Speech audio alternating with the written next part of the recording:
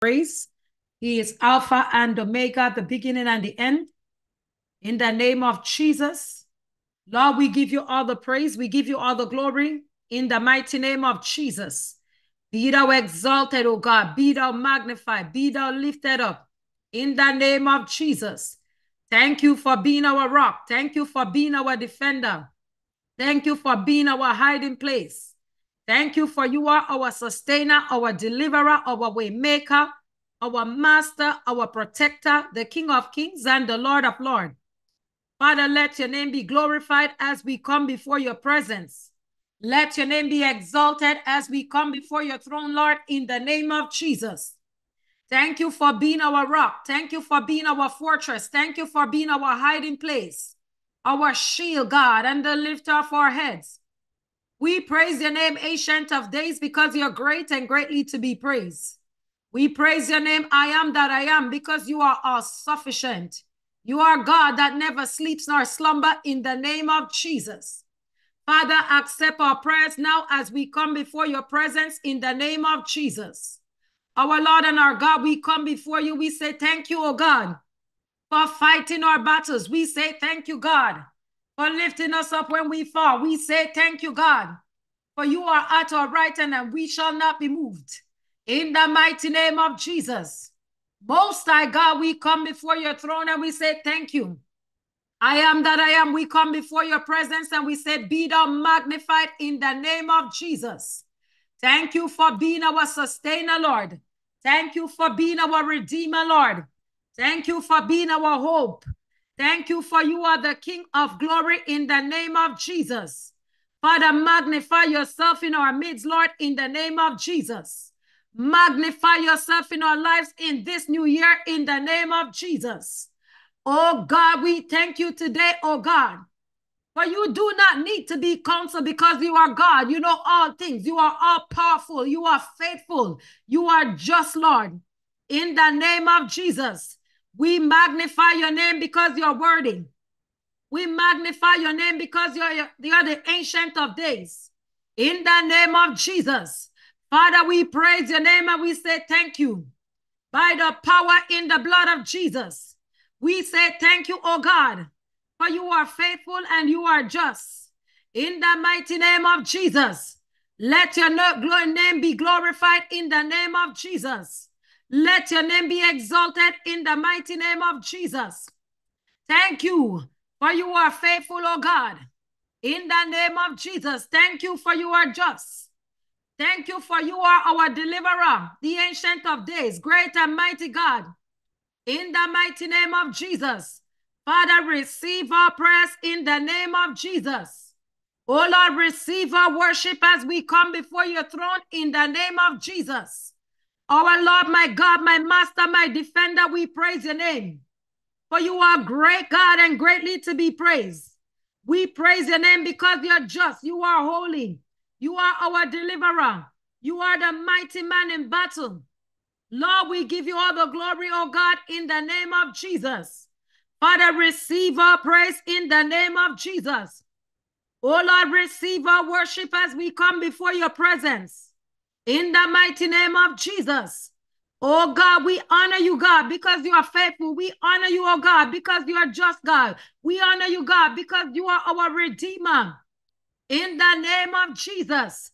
Oh God, we praise your name because you are faithful. You are just. You are holy. God, we thank you, oh God, for you do not need instruction. Lord, you have shown us in the past that you don't need our instructions.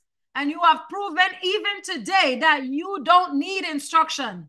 And so, Lord, we thank you because you know everything. And Lord, what you say is perfect. What you do is perfect. What decision you take is perfect. In the name of Jesus, Father, we give you all the praise, Almighty Father. And we thank you, oh God, because you do not need no instruction at all, not even in knowledge and understanding, Lord. In the mighty name of Jesus, Father, let your name be praised. Let your name be glorified. Let your name be magnified, Lord, as we come before your presence. Father, receive our prayers in the name of Jesus. Receive our worship as we come before your presence. Mighty God, we thank you. To you deserve the glory, the honor, and the praise. We worship you, King of kings and Lord of lords. In Jesus' name we pray. Amen, amen, and amen. So God bless you, everyone, and welcome to this evening prayer program that we're having. We're streaming both live on here on YouTube and also on TikTok. And we're dealing with today when your marriage needs deliverance. So that is what we're dealing with. And as we promised that for the first 7 days in January, so starting from the 1st of January to the 7th of January, we're meeting twice a day. And we're going to pray ocean dividing prayers. And so when we're going to pray ocean dividing prayers, we're asking the Lord to make a way for us where there seems to be no way. We're asking the Lord to make impossible situation possible. And we're asking the Lord to part the Red Sea for us. So that's really what we're doing in these 7 days that we're having. So some of the programs, they will be on YouTube and also on Zoom.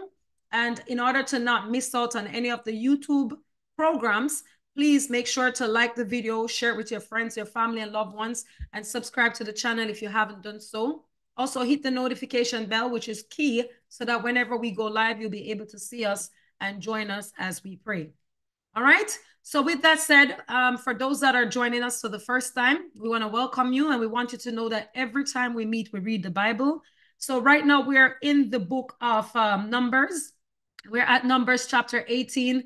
I'm using the Names of God Bible version. So we're going to look at Numbers chapter 18 and Numbers chapter 19 today. We're going to read those as our scripture reading. And then we're going to get into our topic, when your marriage needs deliverance. And then also we're going to do some serious praying. Amen. All right. So please just take the opportunity, send it to whoever you know that may need these prayers. It doesn't matter if their marriage is good or their marriage is not good, or if they're not married, just send it to them because the information could be helpful to them. All right. So let's quickly just get into business. Let's jump over to Numbers chapter 18.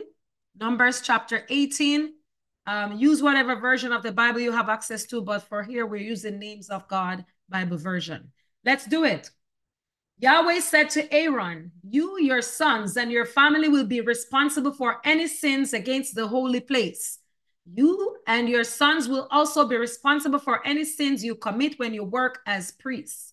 Bring the other Levites from your ancestors' tribe to join you and help you, and you, your sons, serve in front of the tent of the words of my promise.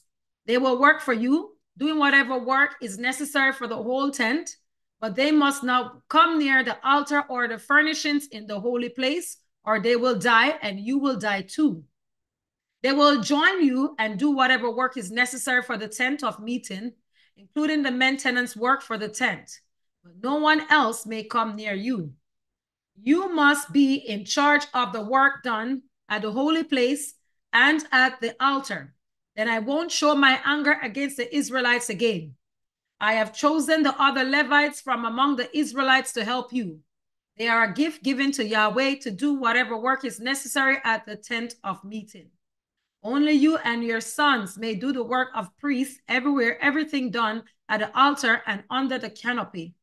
This is my gift to you. You may serve me as priests. Anyone else who comes near the holy place to do this work must die. Yahweh said to Aaron, I am putting you in charge of all the contributions given to me. I am giving you and your descendants all the holy gifts from the Israelites as you share. These contributions will always be yours. That part of the most holy offering, which is not burned, belongs to you. It may come from a grain offering, an offering for sin, or a guilt offering. Whatever is brought to me as a most holy offering will belong to you and yours. Eat it in a most holy place. Any male may eat it. You must consider it holy. The contributions that come as gift taken from the offerings presented by the Israelites are also yours. I am giving these to you, your sons and your daughters. They will always be yours. Anyone in your household who is clean may eat them. I am also giving you the first of the produce they give Yahweh, the best of all the olive oil and the best of the new wine and fresh grain, the first of all produce harvested in their land, that they bring to Yahweh is yours. Anyone in your household who is clean may eat it. Anything in Israel that is claimed by the Lord is yours. Every firstborn male, human or animal that is brought to Yahweh is yours.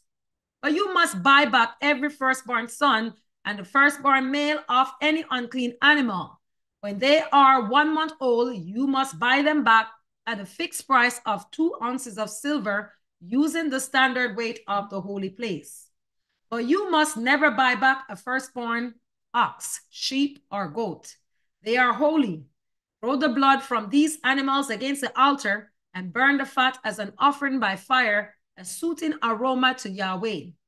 But the meat is yours, like the breast and the right thigh that are presented.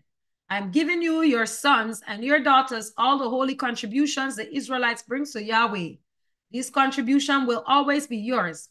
It is an everlasting promise of salt in Yahweh's presence for you and your descendants.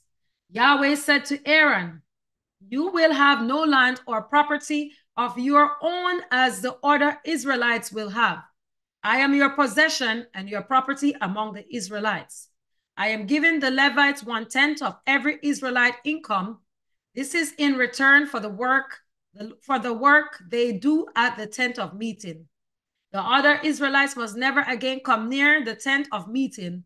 Otherwise, they'll suffer the consequences of their sin and die. Only the Levites will do the work at the tent of meeting.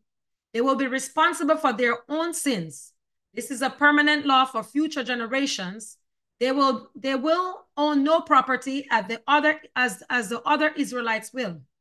Instead, I will give the Levites what the Israelites contribute to Yahweh, 1/10 of the Israelites' income.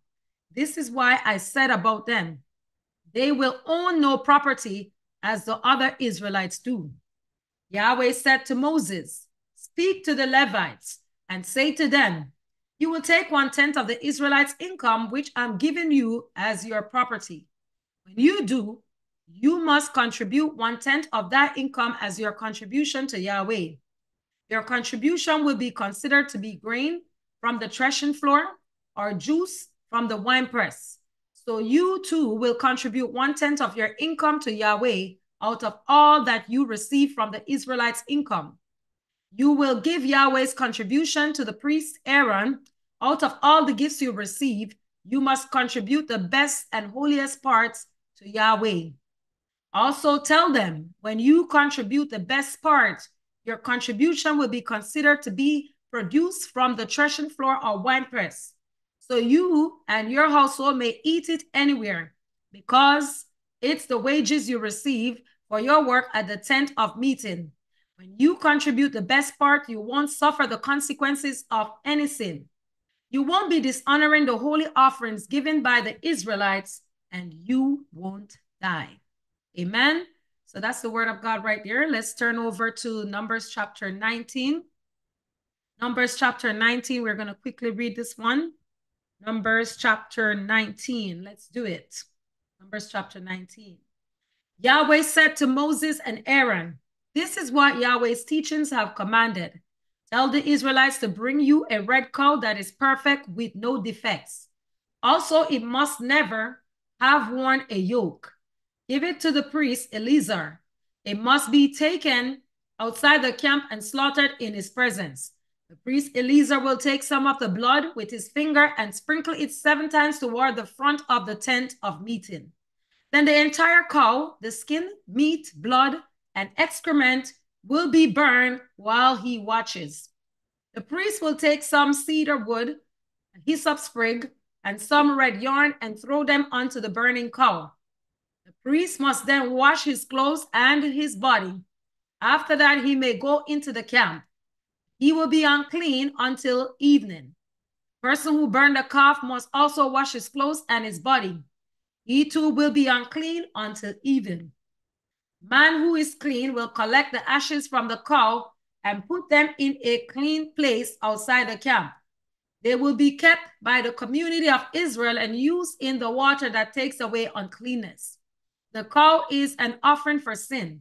The person who collected the ashes from the cow must also wash his clothes.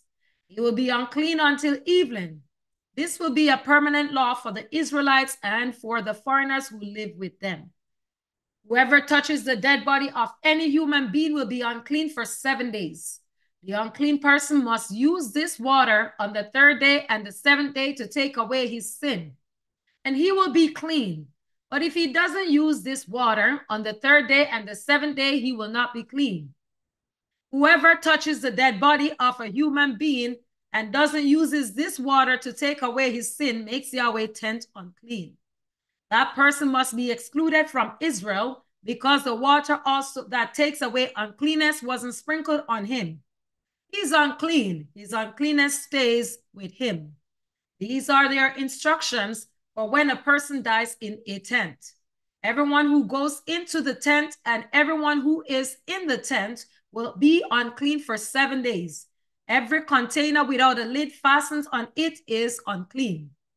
Whoever is outdoors and touches someone who was killed or has died naturally, or anyone who touches a human bone or a grave will be unclean for 7 days.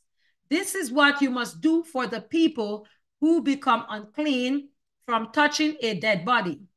Put some of the ashes from the red cow that has burned as an offering for sin in a container, then pour fresh water on them. A person who is clean will take a sprig of hyssop, dip it in the water, and sprinkle the tent, all the furnishings, and all the people who were in the tent with the dead body. He must sprinkle any person who has touched a human bone or a grave, and any person who has touched someone who has been killed or has died naturally. A person who is clean will sprinkle these types of unclean people on the 3rd day and the 7th day. On the 7th day, the clean person will finish taking away their sins. They must wash their clothes and bodies, and in the evening they will be clean. But if the person becomes unclean, doesn't have his sin taken away, that person must be excluded from the assembly. He has made the holy place of Yahweh unclean. The water to take away uncleanness wasn't sprinkled on him. He is unclean. This will be a permanent law for them. Whoever sprinkles the water to take away uncleanness must wash his clothes, and whoever touches this water will be unclean until evening. Anything that an unclean person touches becomes unclean, and the person who touches it will be unclean until evening. Amen. So that's the word of God right there. So before we get into all of this stuff about when your marriage needs deliverance, let's take the opportunity right now and let's just begin to ask the Lord for mercy. If there's anything that you have done to cause your marriage to be in a situation where it needs deliverance, this is the opportunity to go before the Lord and ask him for mercy. Why don't you talk to the Lord right now and ask him for mercy? Ask the Lord for mercy right now in the mighty name of Jesus. Father, we praise your name. We ask you for mercy, Lord. Let your name be glorified. Let your name be exalted. Precious God, our redeeming King, we come before you. Lord, my God, anything in our life, Lord, that will hinder the word, that will hinder our prayers today, Father, we surrender and we ask you for mercy. Lord, my God, let your mercy prevail in every area of our lives. Father, you deserve the glory, the honor, and the praise. Lord, we come to you in absolute surrender. Have mercy, O God. Wash us and make us clean. Take all the glory, God, as we look to you, God, in prayers and through your word. In Jesus' name we pray. Amen, amen, and amen. All right, so God bless you again. And right now we're looking at when your marriage needs deliverance. All right, so the topic, as we're talking about when your marriage needs deliverance, is very important for all married people and those who want to get married. It's very, very important. Okay, so as we know, God completed everything he needed to do in the Garden of Eden. What he did, he passed it through his spiritual, basically a laboratory, and declared the whole thing good. So God declared everything good. But all of a sudden, in Genesis 2, verse 18, we came across something that was not good. All right? So grab your Bible. Let's look at Genesis chapter 2, verse 18. It says, and the Lord said, it is not good that the man should be alone. I will make him an helpmeet for him. All right? So from that scripture, that was the beginning of marriage. All right? And so there is no history book that goes further than that, that verse. And so if you look at this verse 24 also of that same Genesis, what does it say? Let's turn down to Genesis 2:24. It says, therefore, shall a man leave his father and his mother, and shall cleave unto his wife, and they shall be one flesh. That's what the Bible says.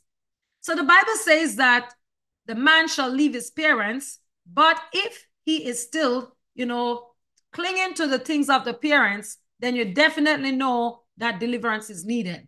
When the Bible commands a man to leave his father and mother and cling to his wife, and the man decide that, no, I'm clinging to my parents, they're in sin. They're in error, because you're supposed to leave your father and mother and cleave to your wife. All right? So it is possible, as we can see from even the scripture and just even from what's happening in the world, that it is possible for a man to be married without leaving their parents. All right? Some of them has physically leave the parents, but emotionally, in every other capacity, they haven't left. And some of them haven't even left their parents physically and all other ways. All right? So the Bible says that the man shall leave and he shall cleave to his wife. And so wife is singular, meaning that one. It didn't mean two. It didn't say wives. And it also says that a man, not a boy, they shall be one flesh. So if you ask me, that's the foundation of marriage. All right? And I don't know if you all agree, but that's really the foundation of marriage. So when we talk about the family, so the family is the foundation of civilization, as we know. And so it is a church within a church. The family is a church within a church. It is a world within a world. And it is the building block of the society. Okay? So the family is the root of both the church and also the states. And also, so when you look at the family is really like a book, And when you look at the elements within the family, when you have a family, a man and a woman first come together, what comes after? The children. All right? So the children are the pages. And guess who made the cover of that book? You, the parents, because you literally start that marriage together. All right? So the parents are the cover. The children, the family is like a book. Children are the pages. And you, the parents, the male and the female, mother, father, you are the cover. All right? So nobody has a choice how, he or she is to be born or given birth to. And the reason why is because you just can't choose. You can't choose your parents. You can't choose how you're going to be born or given birth to. It's just what it is. It's only God decide that. So the concept of family, as we know, and as we said, it originated from God, and it is the school of human virtues. So if things go right in the family, if marriages go right, everything will go right everywhere. And we can see even from society, most of the times when you see people have a problematic life, children become delinquents and stuff, half of the time, or even more than half of the time, they're from broken homes. So if everything goes right within the family, not just broken home, but dysfunctional homes too. But if everything goes right within the family, there's a high chance that everything will go right everywhere else. All right? So let's talk about the forces of marriage destruction. So there are powers called the powers of marriage destruction. And sometimes, the work of the powers of marriage destruction, it starts from the womb. It does not only start when somebody gets married, and once they discover that a person's marriage will move God's purpose forward, what they do, they begin to create problems in that person's life. And so there are specific powers delegated to pull marriage down. So these are the forces of marriage destruction. There are specific powers delegated to pull marriage down. And you will see that happening in a lot of family, even right now as we're speaking. People are experiencing the forces of marriage destruction. All right? And, these same powers called marriage destruction, you may see them, happening even in life of people in certain family. You see a pattern of how marriages go, how things go. Some people, they have to have all their children with multiple people outside before they finally find a husband. Those are forces of marriage destruction. Some people, their destiny is tied with their marriage, and so they will end up in the wrong situation, and before they realize it's too late. So those are forces of marriage destruction. Those are some examples. There's so many examples that we can give. All right. So these specific powers, as we said, they are delegated to pull marriages down. And we see even in the world, there are people, even people in the demonic kingdom, holding fasting, against marriages. I don't know if you hear about a situation that happened in South Africa where some witches were gathered and fasted for 201 days. You hear me? 201 days against Christian marriages. And so why do you think they do that? They do that because they see that when the marriages are together and things are going the right way as God has ordained it to be, there will be less problem. It will be impossible for them to carry out their activities. All right? So many marriages are bewitched, and sometimes affected persons may carry the bewitchment everywhere they go. They carry it to church, they carry it to work, everywhere they go, and it's very obvious. And so once you see, for example, this pattern happening in families, it is very clear that the bewitchment has already started and a lot of prayer is needed. All right, so unfortunately, many people do not attach importance to the issue of marriage. And in fact, some people only see their marriage important when the problems start. They start to blame it on the strange woman. They want to pray and say, let the strange woman die. When we say die here on our platform, we don't mean people should physically die. You deal with the powers and the spirit that is behind the person, not the individual. All right?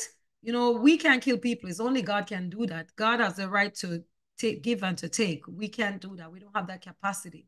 So when we say die, it doesn't mean that, I'm going to let the strange woman physically pass away. No, that's not what it means. When you say somebody die, when you say something die, you mean stop, be eradicated, somersault, be silenced, refuse to exist. Those are the things that you mean. And there's also a video on the channel that talks about what do we mean when we use the word die and things like those. So take a look at that and it will give you some more insights.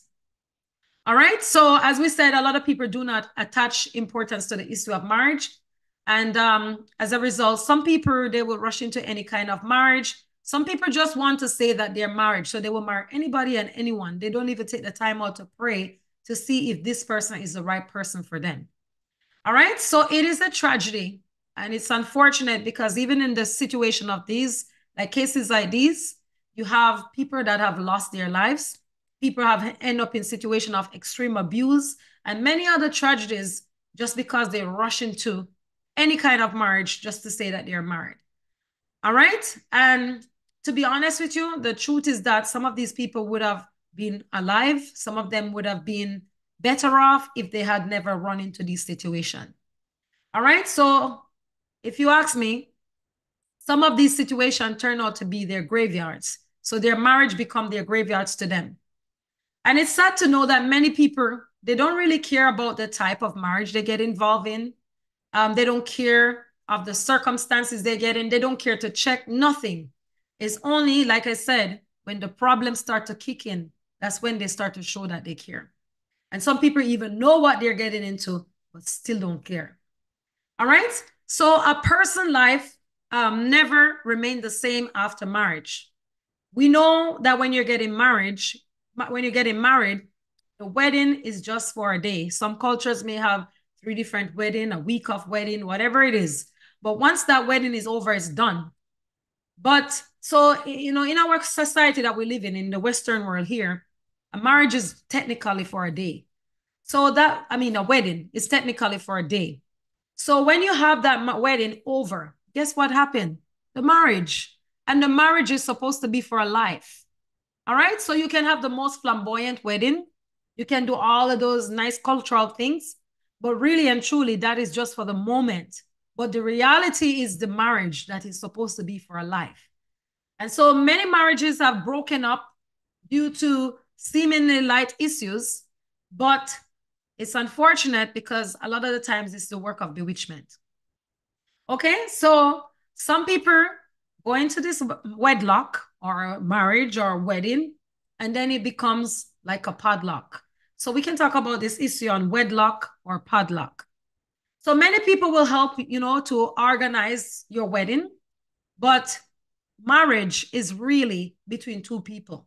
So the marriage is between the husband and the wife, and also God. So God is always the common denominator in your marriage. But in reality, your marriage is between you and your husband and a wife. God is the mediator. Your marriage is really between you and your husband. Okay? So the next horrible thing after hellfire is really a bad marriage. And I check people that is having marital issues. What is the most horrible thing that they have ever encountered in their life? And they will tell you that they're a troubled marriage. So after going to hell, because most as believers, we believe in heaven and hell. So as a Christian, you don't want to go to hell, because hell is the place of torture and doom and agony and pain, everlasting pain. So that is the most horrible thing that exists in the life of a Christian. Hell. Nobody wants to go to hell. So after hell, the next thing that is worse is really a bad marriage. Because if you go into a bad marriage, I'm telling you, that is a determinant of so many other problems in your life. All right? So marriage is an institution created by God, as we said, and marriage can make or mar your life in no small measure. But a good and godly marriage is a bedrock of correct living and success.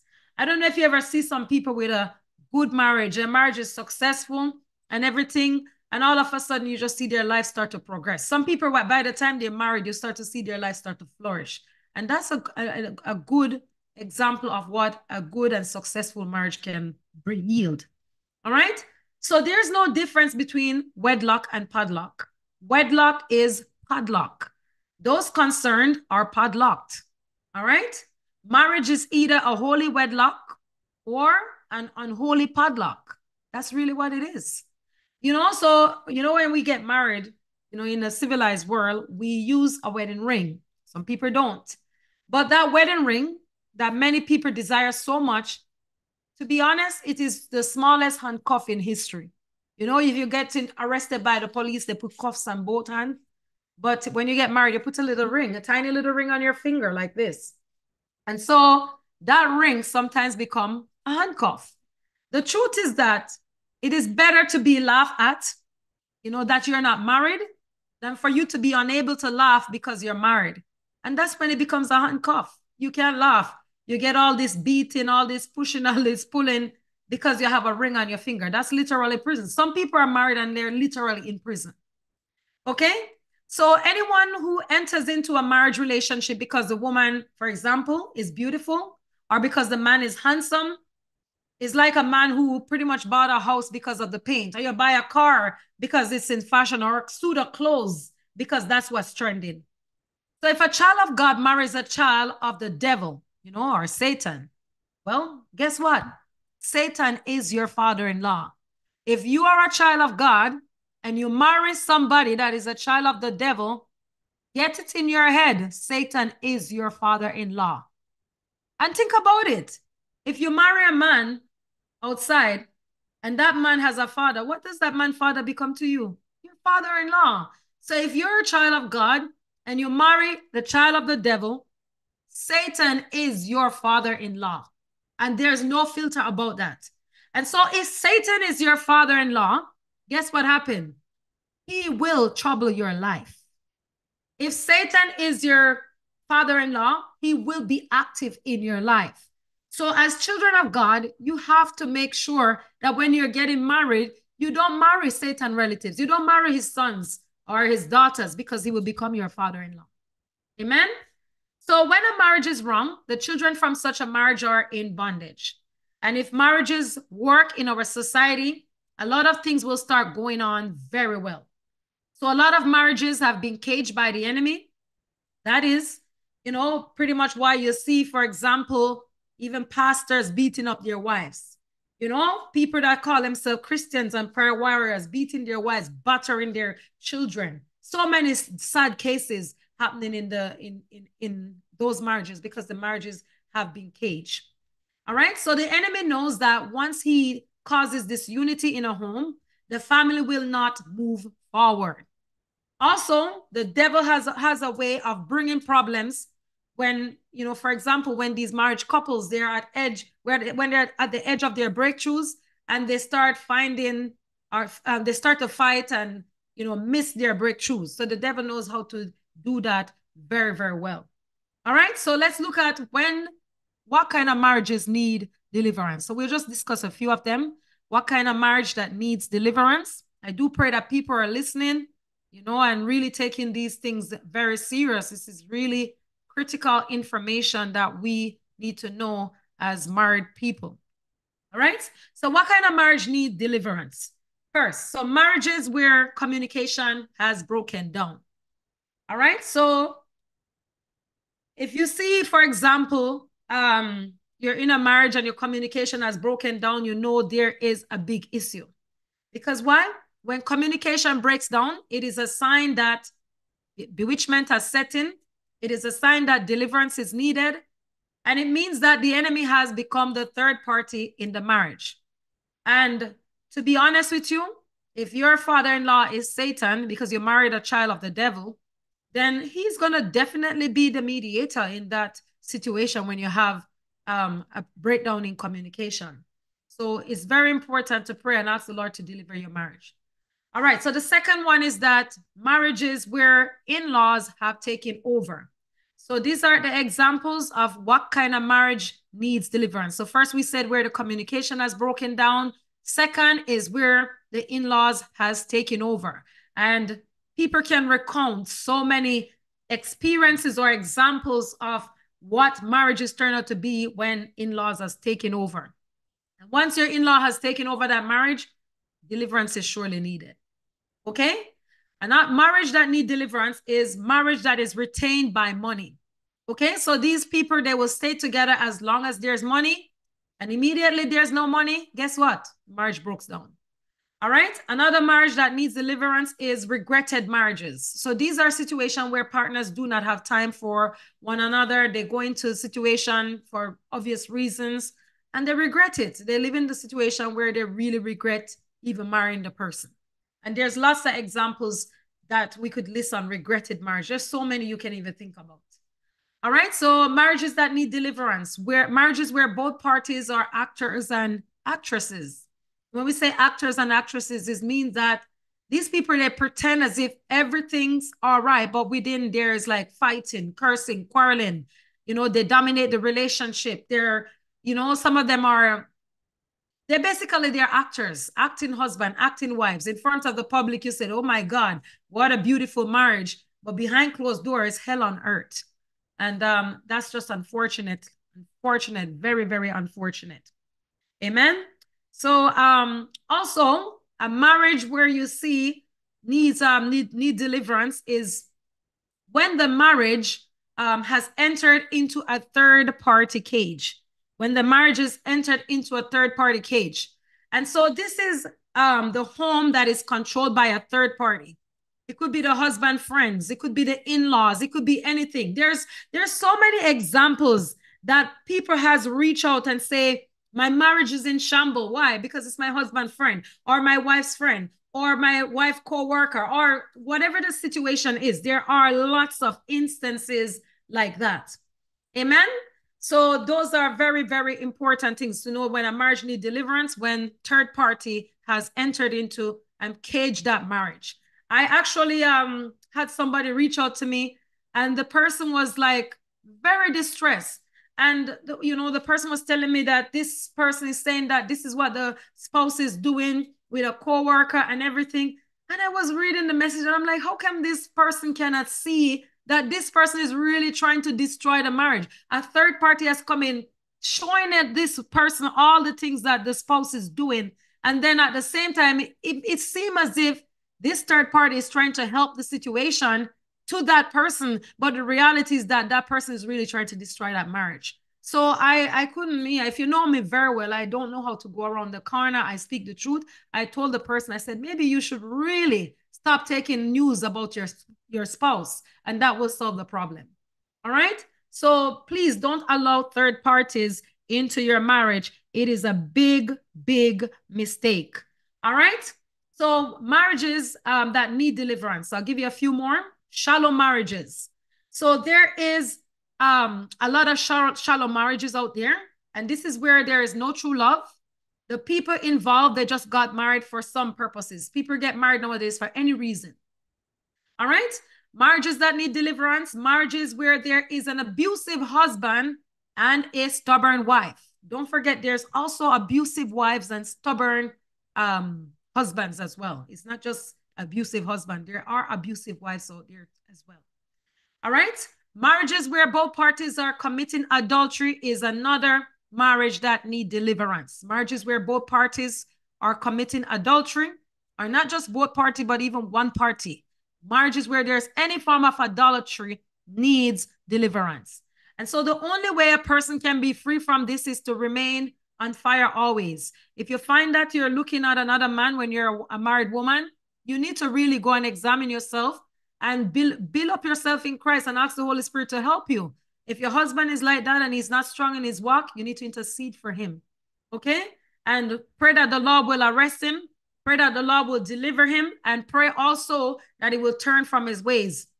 And for those that are wondering, there is a prayer on the YouTube channel, praying for your husband, salvation and deliverance. You can interchange it, praying for your wife, salvation and deliverance. You can even pray for your family members. Just change where I have husband up to wife if you're a man, and you can put family instead of husband and wife if that's what you need. But that prayer is very effective. I've had lots of testimonies from people from that prayer. So please check it out on the YouTube channel. Amen. All right. So marriages that needs deliverance is troubled marriages. So these are situations where you have sicknesses, satanic attacks, surgical operations, problem with children, lack of peace, illicit marriage that is always defined by troubles. So those are marriages that need deliverance. Okay. So marriages that need deliverance is marriages where couples beat, fight each other, you know, marriages where you have baby husbands. I call them baby husbands. You know, in our church, we call them baby husbands too. So marriages where baby husbands beat their wives and baby wives beat their husbands. There are women out there that beats their husband. I'm telling you, I am very, very confident. I know people that beats their husband. So please don't be beating your husband. And don't be beating your wife's husband. You didn't marry to beat each other. You know, if you're beating your husband as a wife, you're a baby wife. And if you're beating your husband, if you're beating your wife as a husband, you're a baby husband. You know, so that is not godly. It is wrong. Please don't do that. Figure out a way to work out your situation. Pray to your situation. If you can't find that you can't deal with it through prayers, get a counselor involved, get a professional counselor involved, get your pastor involved so that they can advise you and help you navigate through the situation. It will get better if you work on it. All right? So marriages that needs deliverance, you have polygamous marriages. And so anyone who is a product of polygamy needs to go for deliverance. All polygamous marriages need restitution and deliverance. Marriages that need deliverance. So marriages with the foundation of sex before marriage. So if you find yourself in that situation, your marriage need deliverance. If you find that you have sex with each other before you were joining marriage, a marriage will suffer attacks from the enemy because they have offended God. And the Bible says that marriage is honorable and the bed must remain undefiled. But God will judge what? The adulterers and adulteresses. So once you build the foundation of your marriage on sex before marriage, you will certainly have trouble. So please ensure to go and pray and ask God to deliver you from the spirit of fornication. Renounce it over your marriage, and we trust God that God will make your marriage beautiful again. Amen. So marriages that need deliverance is marriages to satanic agents. And we basically discussed that. If you marry a child of the devil is your father-in-law. You're married to satanic agents, you will not have a happy marriage as a Christian. If you're a satanic agent and you marry a satanic agent, maybe that's better because the two of you are equally yoked. But if you're a child of God, you shouldn't be married to satanic agents. So it's very clear that, very right and clear that you actually take the time out and pray very well before you get yourself into marriage and also into some type of family, because one of the next thing too, to marry into a family that is very wicked and deep into witchcraft. That is also a marriage to satanic agents, because we have to face it. When you marry a man, you marry the family too. You can't exclude the man as a woman, or even the wife as a man. You can't exclude them and say, I'm only married to this person, I don't want to deal with their family. No, the person didn't drop from the sky. So therefore, you have to have interaction with their family. So very important to pray. Okay, so we're going to be quick with this and get into prayers. So marriages that need deliverance is marriages with the foundation of accidental pregnancy. So this is when people rush into marriage due to pregnancy. This is very problematic, because you can't just jump and marry somebody because you get pregnant for them. You marry them because that is your divine spouse. You don't marry somebody because, oh, we go fornicate and get pregnant. Big avenue for problems. Okay? So marriage that need deliverance, marriages as a result of demonic consultation. So some people may go to a psychic or some false prophet or wherever, and they say, oh yeah, this person is your husband. Go ahead, marry. And then next thing you know, you made the biggest mistake of your life. So don't do that. Allow the Holy Spirit to direct you, not man, not prophet, nobody. Allow the Holy Spirit to direct you when it comes on to your marriage. Okay? So marriages that need deliverance, you have forced marriages.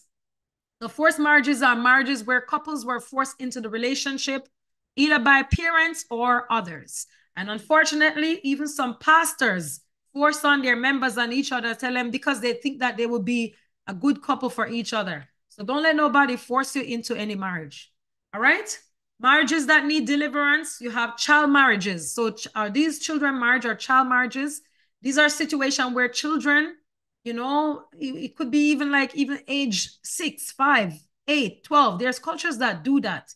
The children are given out in marriage. Some of those marriages all of them needs deliverance. Because how do you marry somebody in that age? Somebody that is not able to make a proper decision or consent for a marriage. Those definitely children marriages need deliverance. All right, marriage that needs deliverance. Marriage based on tribal sentiments. That said it clearly. Marriages that need deliverance is marriages as a result of demonic prophecies. We did talk about that briefly. Marriages that need deliverance is marriages with the foundation of trial and error. So basically, they entered into these marriages into, probably maybe some form of, maybe they say, let me test it and see if it will work out. So those are it's kind of like they're sampling. Those are actually bad foundation for marriage. Okay, so marriages that need deliverance, marriages that is formed under blood covenant. So some people form blood covenant, they cut each other and say, let's connect our blood together, we'll never leave you for the rest of our life. Some people do it in the form of tattoos, all those things, anything that has to do with blood covenant. Those are bad foundations for marriages, and they definitely need deliverance. Few more before we wrap up.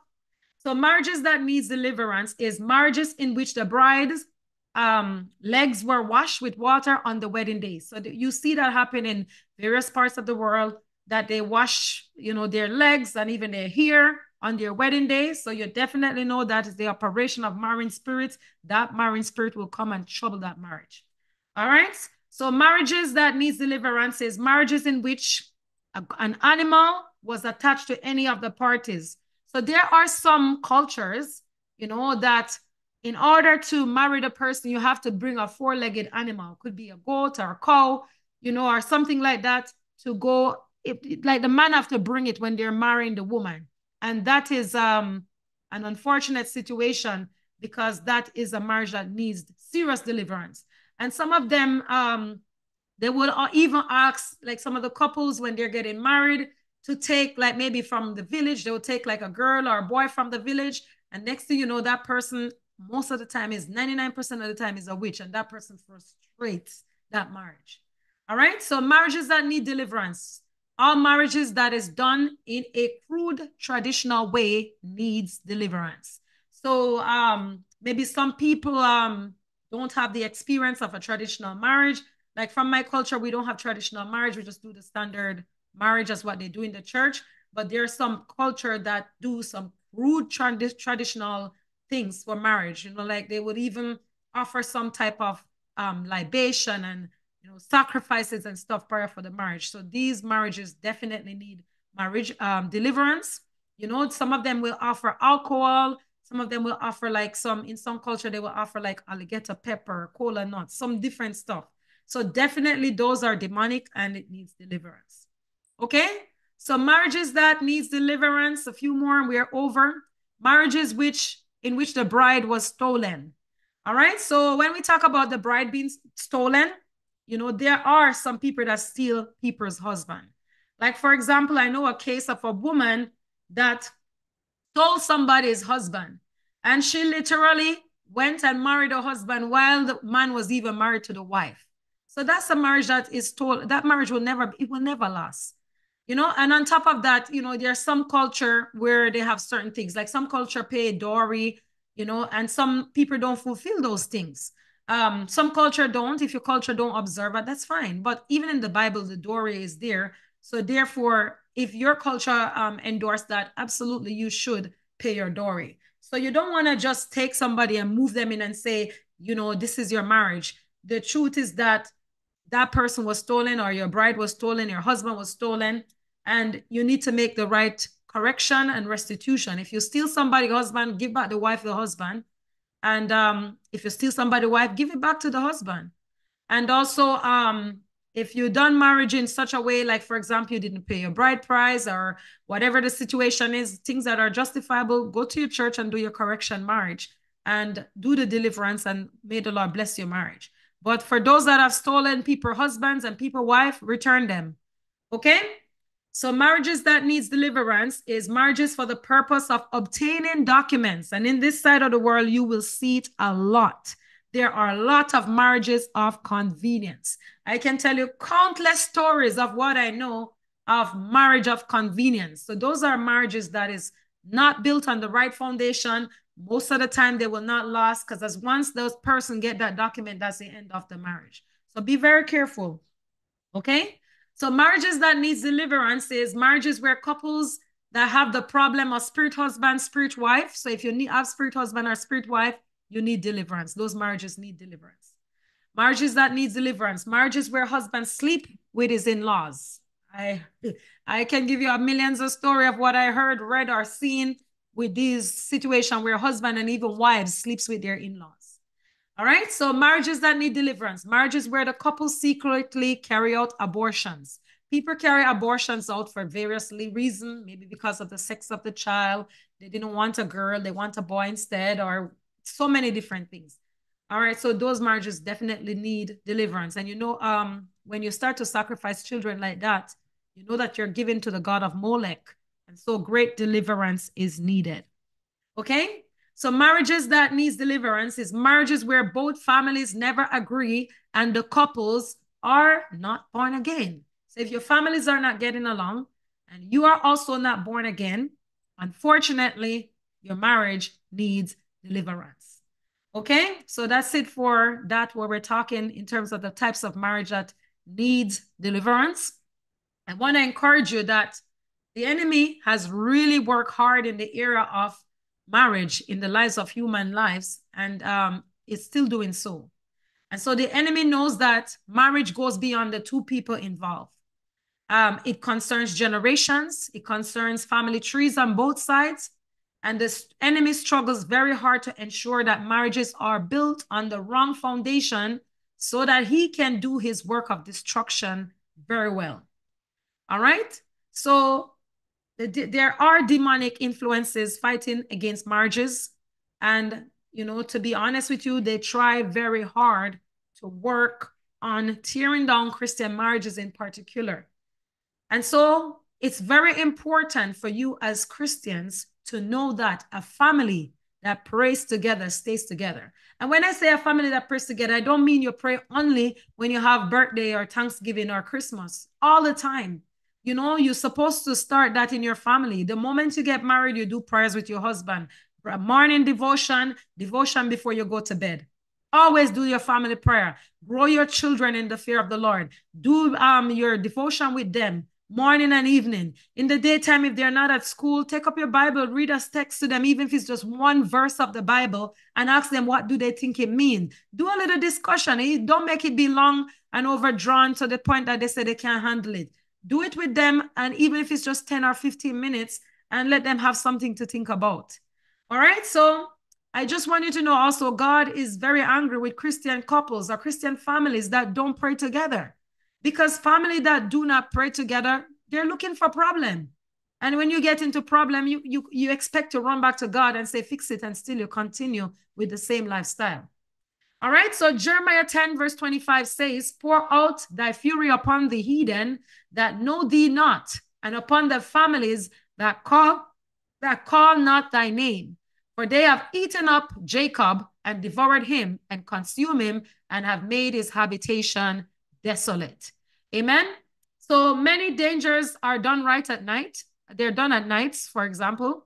And the Bible said, we know it clearly that while man slept, the enemy came in and sowed tares among the wheat. So dangers come when husband and wife go to sleep without clearing their disagreements.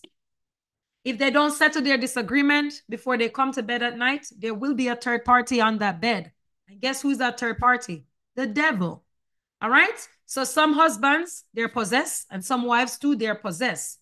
And there are some people whose natural body would like to preserve the marriage, but the spirit within them will be seeking to destroy it. And so that is problem.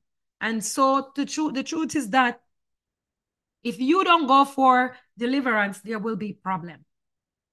Sorry, amen. So we have to pray for our marriage. We have to trust God to work things out in our marriage. We need to look into ourselves. Stop speaking negative over your marriage, because negativity will destroy your marriage. Stop quarreling in your marriage. Instead of go and read your Bible and pray and figure out how to work out your issues without allowing the enemy to come through those gates to frustrate your marriage. All right? And so with that said, we're just going to get to the final part before we start praying. How to deliver your marriage. So how to deliver your marriage. What should you do to avoid these attacks? So number one, the first thing you got to do is to be born again. Get born again. The first thing is new birth. So if you got married as unbelievers or your partner is not born again, you need to pray for a new birth. Get born again. You need to completely repent. So we talk about all the different things when your marriage needs deliverance. Plus, you always have everybody have their own unique story. You know what is right from wrong. Go and do your repentance. Go to the Lord. You don't have to repent to nobody. It's God that you repent to. All right? You must seek God's face for the right partner. That is, if you're not married as yet, seek God's face for the right partner. If you're already married, well, it's unfortunately, if once you don't steal somebody's husband or their wife, it's not too late. You can really pray for a foundational deliverance for your marriage. You can do some foundational deliverance prayers for your marriage. And if you discover that marriage do not work in your family, don't deceive yourself by thinking that those forces will not attack your own marriage. You need to pray. Prayer is greatly needed. All right? What you need to do also, you need to cultivate the garden of your heart daily, and you need to pray about it daily. Constantly pray for your partner, constantly pray for your marriage, constantly pray for your children. You know, deal with those foundational powers and trust God to work things out for you and fight your battle for you. All right. The last thing is that you must have a family altar. You know, it's very, very critical. Some people, they're praying and asking God to destroy the strange woman, destroy the third party in my marriage. But the truth is that all God wants from them is a family altar. You need to really make sure that your family altar is on fire for the Lord. Amen. So with that said, I'll just give you a minute to just go before the Lord and just repent. We're going to do some prayers of, you know, for your marriage. But I'll just give you an opportunity. After giving you all this knowledge, I believe it's very, very fair for me to give you a chance to repent before we actually get into these prayers. So let's come before the Lord right now and just begin to ask him for mercy. If there's anything that you have done to put your marriage in the situation that is in, ask the Lord for mercy. If you have stolen somebody's husband, or if you have stolen somebody's wife, this is the opportunity to ask the Lord for mercy. I know that it's hard because maybe you get yourself tied up in that situation, but reach out to that wife that you have stole their husband, and to that husband that you have stolen their wife. Ask them for forgiveness and give them back their husband and wife. I know it's not easy. I know people will be looking at you and saying, oh my God, how could you do that? How could you give back the person? Do the right thing. Return it. There's so many women that are crying out to God day and night for restoration of their marriages, and the husband is not coming back because some woman has caged their husband, or some man has caged the wife of a husband wife. So if you're in that situation, I'm not going to deceive you and tell you that it's okay. I don't endorse those things. I don't support those things. It's not a part of my belief system. You know, I follow the Bible in its full extent. There's nothing in the Bible that justifies somebody stealing somebody's wife, or somebody's husband. So do the right thing. Return them. Return them. If the wife don't want back that husband, or the husband don't want back that wife, you know, you guys have to figure how to work that out. I'm not a marriage counselor. I don't know the situation, the unique situation as to how to advise you. But if a husband is looking back for their wife, and you stole that wife, give back the wife to the husband. If a wife is crying out to God for their husband that you have stolen, give back that husband to that wife. Because if you don't, the prayers of that person will be on you.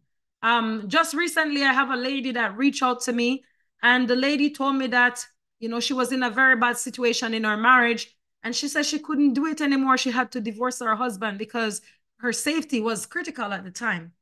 And she said that when she did that, you know, the separation gave her some time to think, and also the husband as well. And the husband was seeing somebody else. And she said she realized that, oh my God, I just gave up my marriage. She said she want back her husband.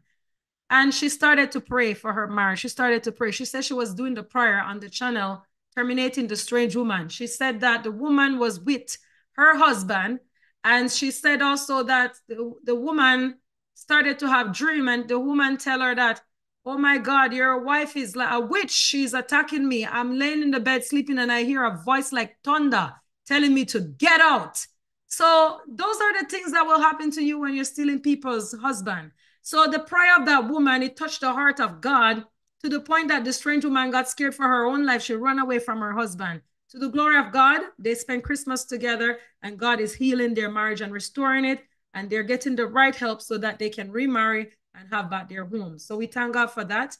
And I can tell you countless stories of those restoration or restorative marriage, you know, that people shared with me on a day-to-day basis. All right, so take the opportunity and ask the Lord for mercy. Cry out to him. He's a great God that's worthy to be praised. He's excellent. Father, let your kingdom come and your will be done over these marriages. Father, deliver these marriages by your mercy, oh God. Father, in the name of Jesus, we ask you, oh God, for healing in these homes in the mighty name of Jesus. Help your people to do what's right by your name, in the name of Jesus. Father, thank you because you are faithful. In Jesus' name we're praying. Amen. All right, so we're going to start praying these prayers right now. If you have an email or concern, prayer request, or anything, feel free to send me an email. Go to the website, www.ohgodarisesministries.com. Go to the contact section. Right there, you can send me your prayer requests, testimonies, praise report, whatever. Just send it through the contact section, and we'll take it from there. Okay. Also, don't forget, if you want to support the ministry, go to our ministry website, www.ohgodarisesministries.com. All the ways to give is right there on the ministry website. You can give right through the website, through Cash App, through Zelle, all e-transfer, all those ways is there. You can also partner with the ministry. You can do that as well. You can also go right here on the YouTube channel. You can give through super stickers, super chats, super thanks, being a member of the YouTube channel. You can give on TikTok as well. And as you do that, the Lord will bless you. And since this is the beginning of the year, I would encourage you to sow a seed into the ministry over your prayers, over what you're trusting God for in the new year. And just use your seed to provoke God into action to answer your prayers to the glory of his name. And just keep in mind that money doesn't answer your prayer. I don't want you to think that's what I meant. Giving money won't answer your prayer. What answer your prayer is a heart that is humble before the Lord, a heart that is genuine before the Lord, a heart that is forgiven, you know, the heart that doesn't carry bitterness and heaviness. But those things are some of the things that, you know, will allow God to really hear your cry. Giving your offering, yes, the Bible talks about giving, but what it does, it really provoke God. It's an act of faith to provoke God, to say, God, this is my offering. Just like the widow that give with his might, with her might. That's really what the giving does. So please, I don't want you to think that I'm here saying that give offering so that your prayer will be answered, because if you give offering and your prayers is not answered, I don't want to hold that responsibility, because that's not scriptural. All right. But giving, as we said, it's an act of faith. It provokes God into action. And we trust that God, as you give, God will work it out for you. Amen. So we're going to cry out this one loud and clear to the glory of God. Every strong man of marriage destruction, die in the name of Jesus. Every strong man of marriage destruction, die in the name of Jesus. Every strong man of marriage destruction, die in the name of Jesus. Every strong man of marriage destruction, die in the name of Jesus. Every strong man of marriage destruction, die. In Jesus' name we pray. Amen. Every problem introduced into my life by marriage of my parents, die in the name of Jesus. Every problem introduced into my life by the marriage of my parents, die in the name of Jesus. Every problem introduced into my life by the marriage of my parents, die. In Jesus' name we pray. Amen. Every ancestral spirit husband, if you're a man, spirit wife. If you're a woman, spirit husband. And if you have both spirit husband and spirit wife, because there's cases like that, say both of them. Every ancestral spirit husband, your time is up. Die in the name of Jesus. Every ancestral spirit husband, your time is up. Die in the name of Jesus. Every ancestral spirit husband, your time is up. Die in the name of Jesus. Every ancestral spirit husband, your time is up. Die. In Jesus' name we pray. Amen. Every witchcraft power of my father's house, release my marriage. In the name of Jesus, every witchcraft power of my father's house, release my marriage. In the name of Jesus, every witchcraft power of my father's house, release my marriage. In the name of Jesus, every witchcraft power of my father's house, release my marriage. In the name of Jesus, every witchcraft power of my father's house, release my marriage. In the name of Jesus, every witchcraft power of my father's house, release my marriage. In the name of Jesus, every witchcraft power of my father's house, release my marriage. In Jesus' name we pray. Amen. Every owner of evil load in my marriage, carry a load. In the name of Jesus, every owner of evil load in my marriage, carry a load. In the name of Jesus, every owner of evil load in my marriage, carry a load. In the name of Jesus, every owner of evil load in my marriage, carry a load. In the name of Jesus, every owner of evil load in my marriage, carry a load. In Jesus' name we pray. Amen. So somebody needs to pray this prayer very loud and clear. Within 7 days, every power pursuing my peace shall die. In the name of Jesus, within 7 days, every power pursuing my peace shall be buried. In the name of Jesus, within 7 days, every power pursuing my peace shall be buried. In the name of Jesus, within 7 days, every power pursuing my peace shall be buried. In the name of Jesus, within 7 days, every power pursuing my peace shall be buried. In the name of Jesus, within 7 days, every power pursuing my peace shall be buried. In Jesus' name we pray. Amen. So those that are on TikTok, I really can't accept your request because I'm streaming live on YouTube. If you have if you want me to follow up with you or you have a prayer request, please go to the ministry website, www.ohgodarise.ministries.com. Go to the contact section, and right there we can follow up with you. All right? So just please enjoy the prayers and pray along with us to the glory of God. Let's cry out this one loud and clear. Oh God, arise and advertise your power in my life. In the name of Jesus, oh God, arise and advertise your power in my life. In the name of Jesus, oh God, arise and advertise your power in my life. In the name of Jesus, oh God, arise and advertise your power in my life. In Jesus' name we're praying. Amen. Every evil tree growing in my family line, die in the name of Jesus. Every evil tree growing in my family line, die in the name of Jesus. Every evil tree growing in my family line, die in the name of Jesus. Every evil tree growing in my family line, die in the name of Jesus. Every evil tree growing in my family life, die. In Jesus' name we pray. Amen. I receive victory over the host of wickedness surrounding my marriage. In the name of Jesus, I receive victory over the host of wickedness surrounding my marriage. In the name of Jesus, I receive victory over the host of wickedness surrounding my marriage. In the name of Jesus, I receive victory over the host of wickedness surrounding my marriage. In Jesus' name we pray. Amen. Let all the troublers of my marriage be disbanded and be confused.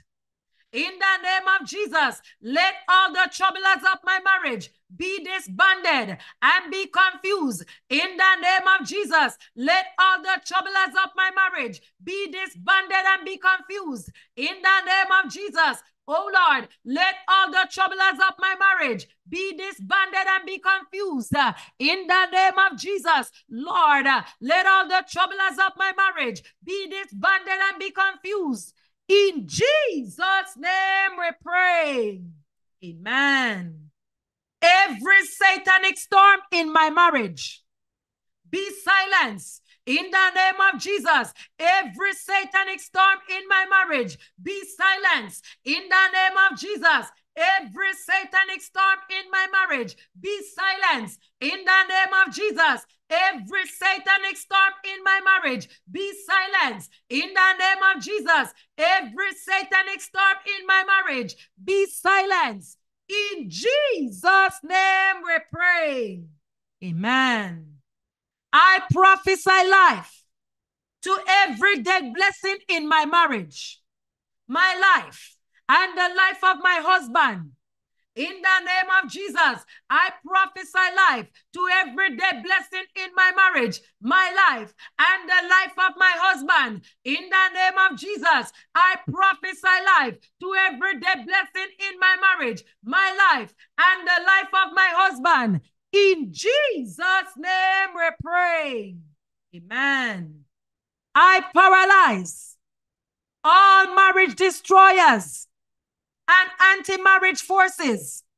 In the name of Jesus, I paralyze all marriage destroyers and anti-marriage forces. In the name of Jesus, I paralyze all marriage destroyers and anti-marriage forces.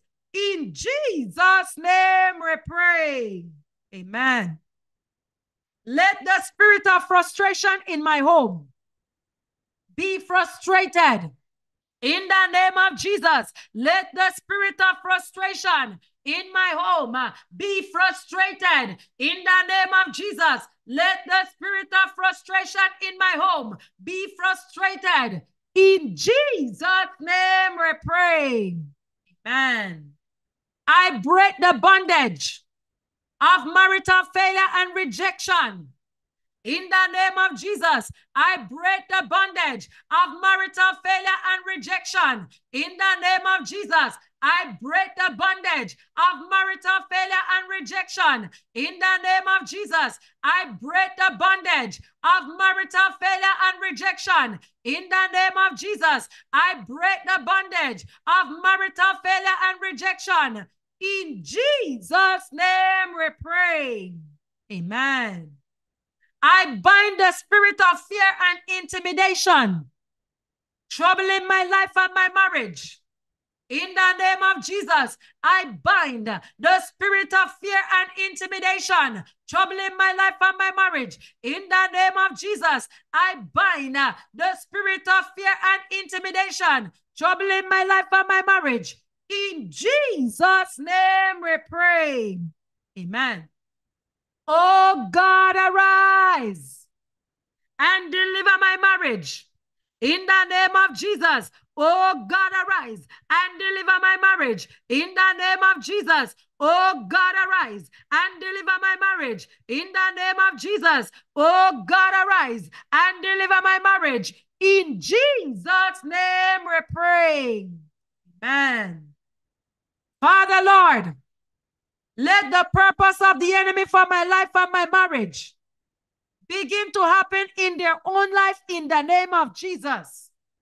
Oh Lord, my Father, let the purpose of the enemy for my life and my marriage begin to happen in their own life and their own marriage in the name of Jesus. Father, Lord, let the purpose of the enemy for my life and my marriage begin to happen in their own life and their marriages. In Jesus' name we pray. Amen.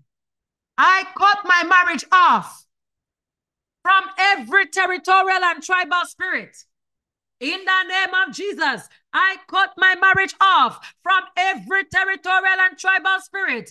In the name of Jesus, I cut my marriage off from every territorial and tribal spirit. In the name of Jesus, I cut my marriage off from every territorial and tribal spirit. In Jesus' name we pray. Amen. So some people really need to cry out this one with all their heart right now. I cancel every evil prophecy against my marriage. So you know there are some people out there, they will speak so much evil about your marriage. They declare your marriage that it will not work even before you get into it. They speak negativity about your marriage. They laugh about your marriage. They're literally prophesying evil against your marriage. So you need to cancel those evil prophecy. And sometimes you need to send them back to your sender. Sometimes you routinely need to stand up and say, anyone wishing evil for my marriage, let it go back to them. Expose God and disgrace them. Some of you have unfriendly friends in your marriage that is advising you, serving as counselors. And literally what they're doing is prophesying destruction over your marriage. So I want you to open up your mouth and cry this one out loud and clear. I cancel every evil prophecy against my marriage. In the name of Jesus, I cancel every evil prophecy against my marriage. In the name of Jesus, I cancel every evil prophecy against my marriage. In Jesus' name we pray. Amen. So we're going to pray this one now. I cancel every evil vow that is negatively affecting my marriage. In the name of Jesus, I cancel every evil vow that is affecting my marriage negatively. In the name of Jesus, I cancel every evil vow that is affecting my marriage negatively. In Jesus' name we pray. Amen. I break every spell of anti-marriage curses upon me and my husband. In the name of Jesus, I break every spell of anti-marriage curses upon me and my husband. In the name of Jesus, I break every spell of anti-marriage curses upon me and my husband. In Jesus' name we pray. Amen. I command every tongue issuing destruction against my marriage to be condemned. In the name of Jesus, I command every tongue issuing destruction against my marriage to be condemned. In the name of Jesus, I command every tongue issuing destruction against me and my marriage to be condemned. In Jesus' name we pray. Amen. My Father, put your divine laughter into my life and my marriage this month. In the name of Jesus, my Father, put divine laughter into my marriage and my life this month. In the name of Jesus, oh Lord, my Father, put divine laughter into my marriage and my life this year. In Jesus' name we pray. Amen. Father, Lord, let your kingdom be established in every department of my marriage. In the name of Jesus, Father, Lord, let your kingdom be established in every department of my marriage. In the name of Jesus, Father, Lord, let your kingdom be established in every department of my marriage. In Jesus' name we pray. Amen. All right, I wish we could continue, but this is it for the day. Let's just take the opportunity. Let's just begin to thank the Lord. He's a faithful God. He is just. He's a deliverer. He will deliver your life. He will deliver your home. He will deliver your marriage. Let's just magnify the name of the Lord because he's worthy to be praised. Father, we just want to thank you because you are faithful, God. Father, let your name be exalted. Let your name be lifted up. Let your name be magnified in the name of Jesus. Thank you for laying your hand of power upon us, oh God, in the name of Jesus. Thank you, oh God, as we have spoken and prayed about our marriage that needs deliverance. Father, by your mercy, deliver our marriages in the name of Jesus. Father, help your children to do what is right concerning their marriage. Father, help them to make the restitution where necessary, Lord. And Lord, I pray that as they do so, you will deliver their marriages. You will restore them, oh God, and you will bring joy to their homes in the name of Jesus. Almighty God, we thank you for everyone that has gathered here now and those that will come and re-listen to this program in the future. Father, by your mercy, hear their cry and answer their prayers. Father, take all the glory, the honor, and the praise. We worship you, God. Father, we commit every marriage. I commit my marriage into your hands in the name of the Father, the Son, and the Holy Spirit. Father, thank you for delivering our homes. Thank you for delivering our marriages and our lives. In Jesus' name we're praying. Amen. Amen. All right. So that's it for the word of God today and also our prayers that we prayed. When your marriage needs deliverance, please take the opportunity to go back, re-listen this program, pray the prayers. There are also lots more prayers on the channel that deals with marriages. So take the opportunity to go ahead and also look at those two. We pray that the Lord will bless you as you do that. All right. So our confession that we're doing for this week, from the 1st of January to the 7th, is Psalms chapter 24. And Psalms chapter 24 says, the earth is the Lord's and the fullness thereof, the world and they that dwell therein. For he had founded it upon the seas and established it upon the flood. Who shall ascend into the hill of the Lord, or who shall stand in his holy place? He that had clean hands and a pure heart, who had not lifted up his soul unto vanity, nor sworn deceitfully. He shall receive the blessings from the Lord and the righteousness from the God of his salvation. This is the generation of them that seek him, that seek thy face, O Jacob. Lift up your heads, O ye gates, and be ye lift up, ye everlasting doors, and the King of glory shall come in. Who is this King of glory? The Lord strong and mighty, the Lord mighty in battle. Lift up your heads, O ye gates, even lift them up, ye everlasting doors, and the King of glory shall come in. Who is this King of glory? The Lord of hosts. He is the King of glory. Amen.